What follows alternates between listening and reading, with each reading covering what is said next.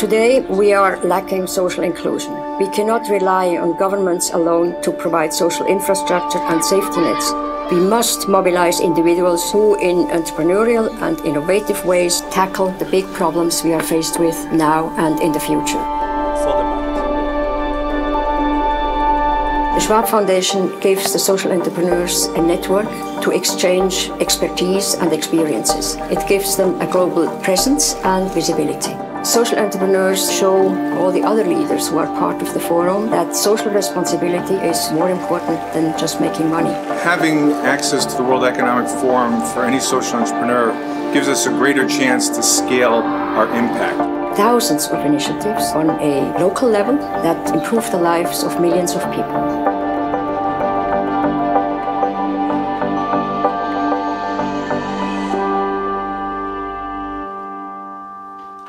Let's welcome Hilde Schwab.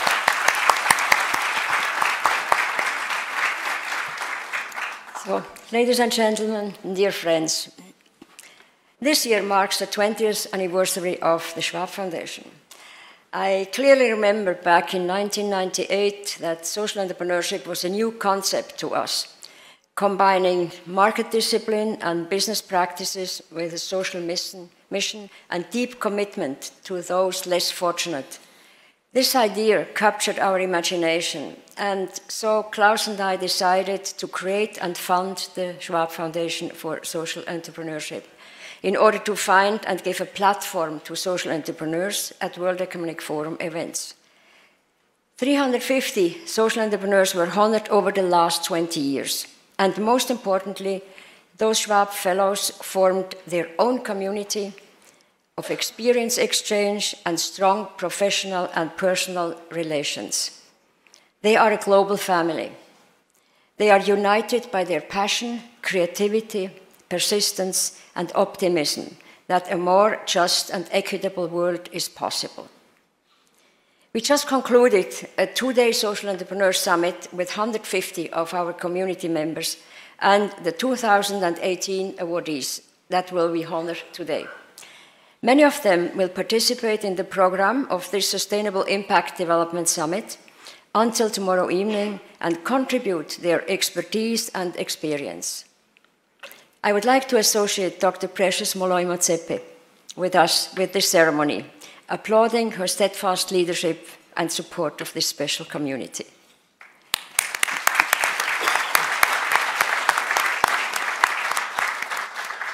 It is now my great pleasure to introduce to you the 2018 Social Entrepreneurs of the Year, and I invite each awardee to join me on stage when I call their name. Brukti Tigabo.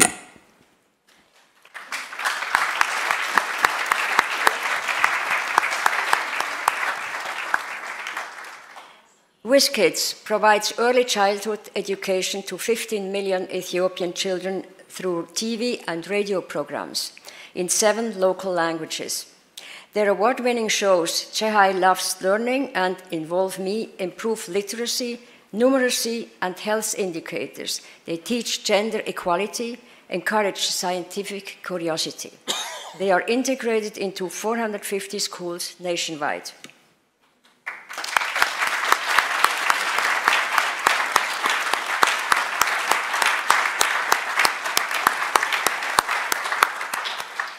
Fatuma Adan, Horn of Africa Development Initiative, or HODI, works in one of the world's toughest regions, the drought-prone Marsabit region of northern Kenya. Fatuma is the first woman to receive a law degree from her region, and she used her education to return to Marsabit and change cultural practices across 300 villages throughout the region. HODI's Traditional Elders for Peace program enlists leaders to resolve tribal conflicts peacefully, and their Breaking the Silence program offers adolescent girls a school-based safe space to heal from sexual violence.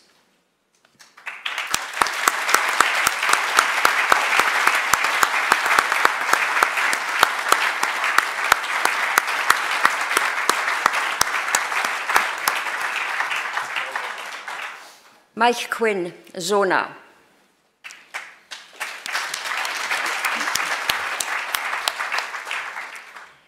Zona is a fintech social enterprise combining the drive of young entrepreneurs, 70% of them women, and the power of technology to bring financial services to underserved communities in sub-Saharan Africa. Since launching in 2009, Zona has an active consumer base of 2 million consumers and 3,000 agents, outlets in Zambia and Malawi. And they have processed $2 billion in transactions.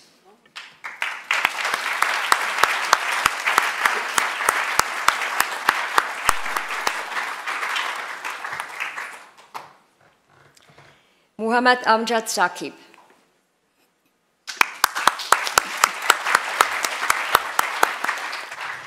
Akuwat is pioneering a new approach to microfinance that is both financially sustainable and compatible with Islamic finance. Through its core program of interest-free microfinance, Akuwat has disbursed around $600 million in loans amongst the poor that have been utilized to launch or expand small businesses. It also operates services for transgendered people, health clinics, low-cost schools, and a tuition-free university.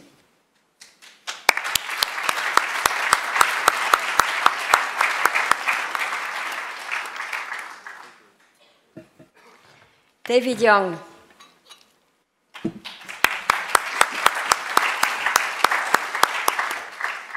Green Monday aims to tackle climate change, global food insecurity, and public health issues. In Hong Kong, Green Monday has a chain of vegetarian-only retail stores and a coalition of schools, catering companies, and restaurant chains that have adopted its plant-based meal plans. Green Monday's concept of a once-a-week vegetarian meal is successfully changing dietary habits, and the movement has already spread to 30 countries.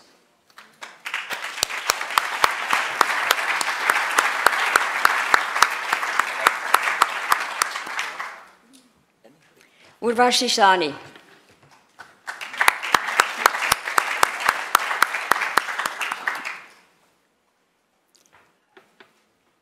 Study Hall Education Foundation, or SHEF, runs a network of 9 types of schools and programs that cater to girls, disabled children, rural youth, and children outside of India's public school system.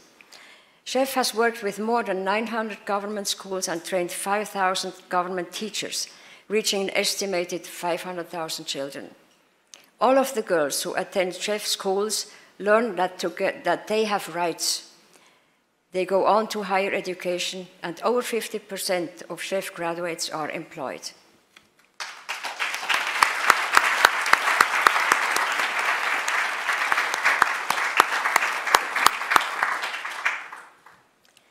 Tulin Akin.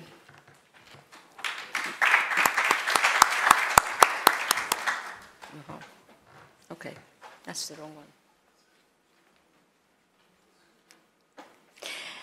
Tabit has pioneered an SMS-based system in Turkey that is free and accessible via any basic mobile phone.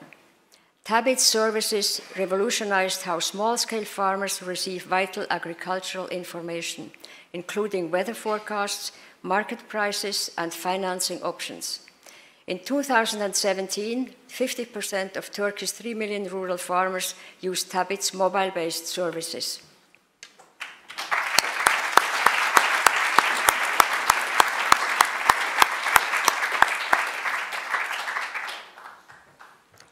Bas van Abel.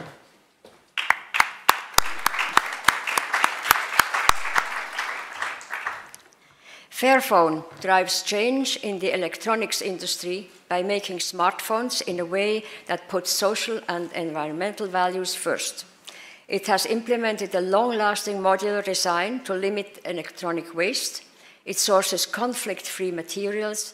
It provides its workers with good working conditions, and it supports recycling efforts to move closer to a circular economy. To date, 160,000 Fairphones have been sold.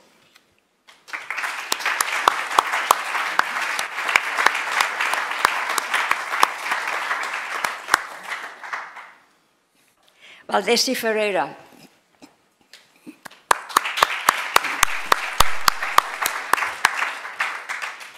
FEBAC is a federation of 48 non-profit prisons across 5 Brazilian states that offer a more humane and more cost-effective alternative to the state-run prison system.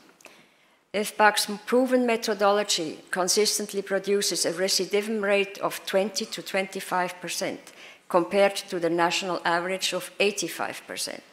And its model has been replicated in 23 countries.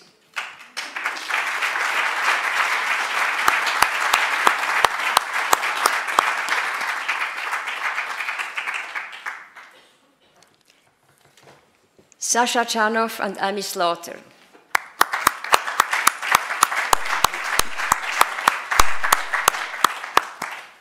Refuge Point has directly helped over 54,000 refugees access resettlement in another country and has contributed to the resettlement of 1.2 million refugees since the organization's inception.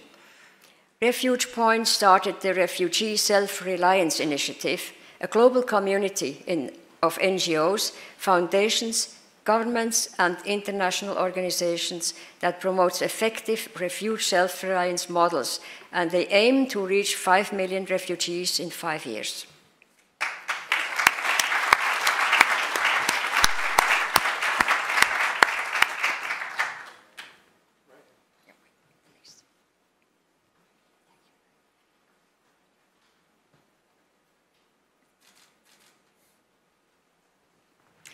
Zach Rosenberg.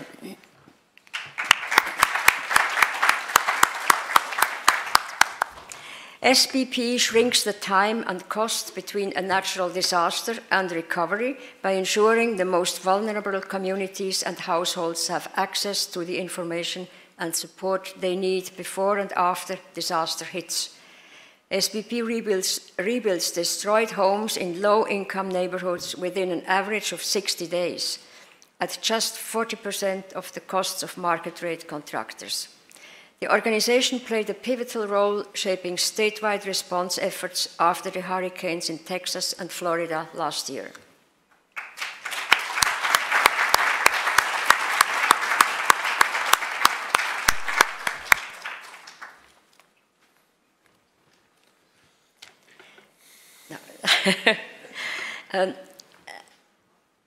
Well, I'd like to ask all the social entrepreneurs to come up on stage.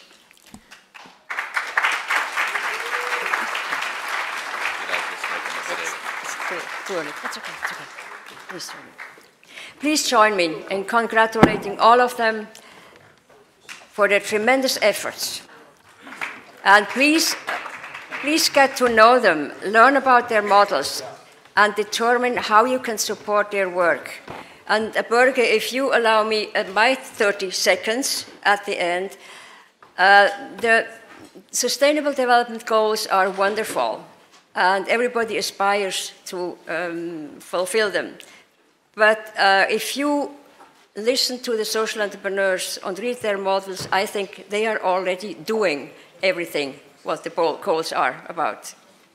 So thank you, and this concludes our award ceremony.